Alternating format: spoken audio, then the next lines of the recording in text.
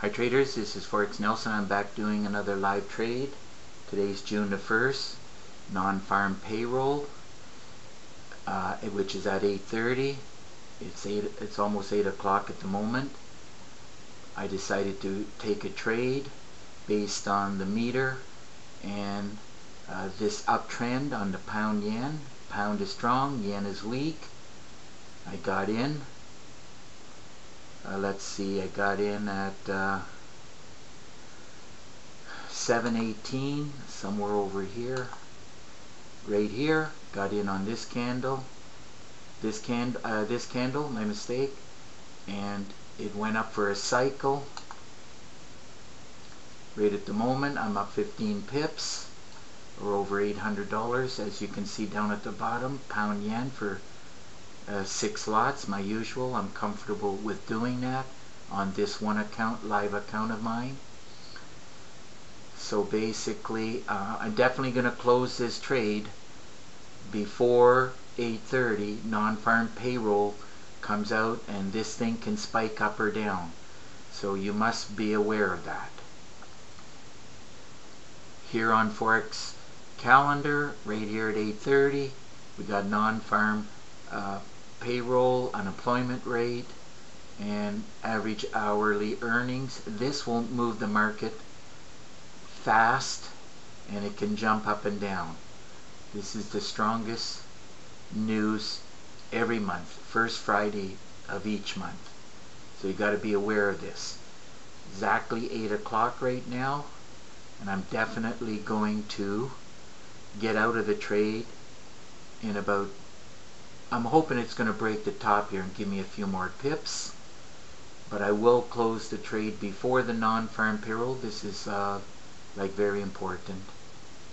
My auto stop is 20 and 40. I have it set at that 2 to 1.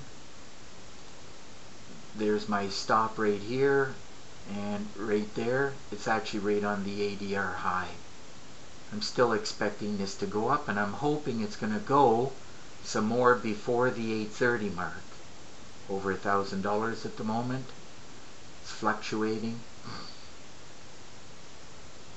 I'm hoping it's not going to do a pullback. I want it to continue to go up. Maybe another 10 pips would be nice. ADR is 149. It only went 131. So it still has room to go, which is about 22 pips. As I said, it's got room to go. Another good pair to have done would have been the pound Aussie and the pound New Zealand. Pound against these three. I took the pound yen. Doesn't make any difference which one. You can even check the, just curious at the moment. Let's see, pound New Zealand, what happened with that? It's doing exactly the same thing. Would have got in right about here. It's more pips than what I got at the moment. That was 36. Go back to the pound yen. Let's see what that was. 2022. Pound yen, pound New Zealand always does a little bit more. To me, it looks like it's going to break the top. Could be wrong, but I'm pretty sure. All you can do is put in the trade, put in your stop. I can adjust the stop, but I'm going to close the trade.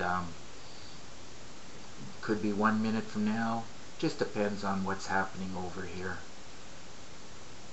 And I'm going to try to see if I can figure out what to do with the non-farm payroll.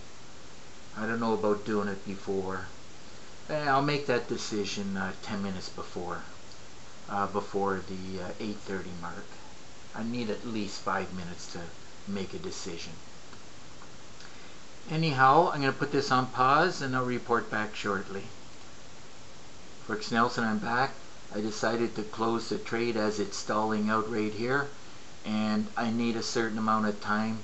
I have to render this video, I have to put it up on YouTube, and I have to prepare for the non-farm payroll. So that's why I terminated it, and I'm glad I did, because it could do a pullback and I'll be sitting around wondering what to do. Anyhow, I ended up getting in right where this cursor is. There's my 20 pip stop, and I ended up getting 16 pips. As I said many times, 10 to 20 pips is I'm happy with that. Everything above the 20 is a bonus. For $888, as you can see down at the bottom. So anyhow, if you like the pip trigger, please get in touch with me, and we can talk more about it. I can help you to get it. Look right below this video. There's a write-up on the pip trigger package. And if you like this video, give it a thumbs up, and please subscribe to my YouTube channel. Have to cut this off now, as I got to prepare for the non-farm payroll, whether I'm going to be trading it before or after, and we'll see how it goes. Okay, till the next trade, happy trading.